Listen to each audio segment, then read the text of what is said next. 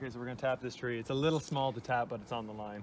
Okay, so we got a 36-inch drop line with a 3/16 spile on it. And we're just gonna put a T on the end. It's a sanitary T, so at the end of the season, you can put the end of your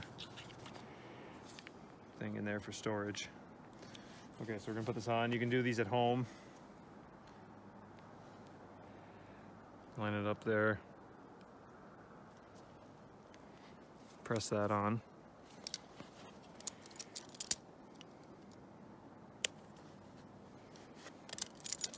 And then take this. So I'll make another video how to make these drop lines pretty easy. It's easier to make them inside. Give me a little bit of sap come out. You can do this before the sap runs. So this tool is specially made for splicing that T into the line. So we're gonna clamp it on, we're gonna cut it.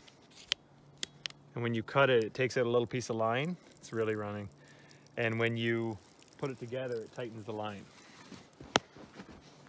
So we're gonna put our T in there, line it up first, squeeze it together. And we'll drill our hole in the tree. It's a 19/64 high-speed steel bit just for 3/16 spiles. Creates a tight seal so there's no vacuum leaks because this is a natural vacuum system.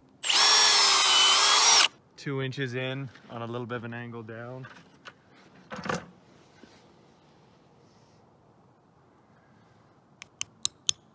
Just a couple little taps. That's it.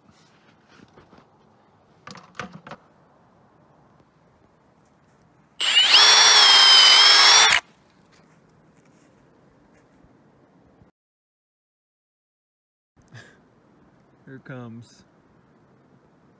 Oh yeah. Beautiful day.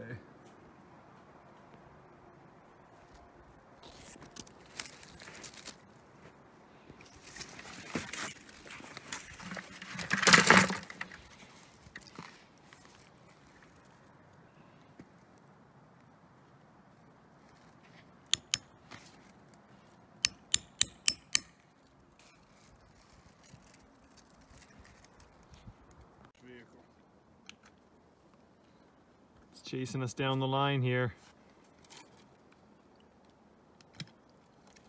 Look at this, we just tapped that a couple minutes ago. And it's filling up, it's coming down.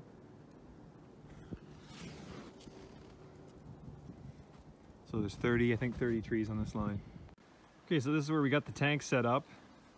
We get the tank into the bush with this ditch witch. It goes through quite a bit of snow.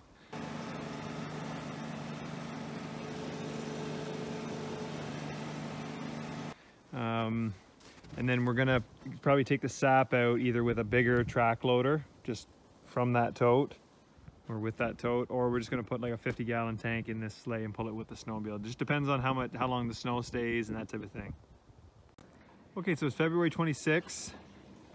We've got 30 taps on this 3/16 line, and it's running pretty good. Natural vacuum. Probably gonna put a little diaphragm vacuum pump on this. Yeah, it's going pretty good. About 2, 3 o'clock in the afternoon.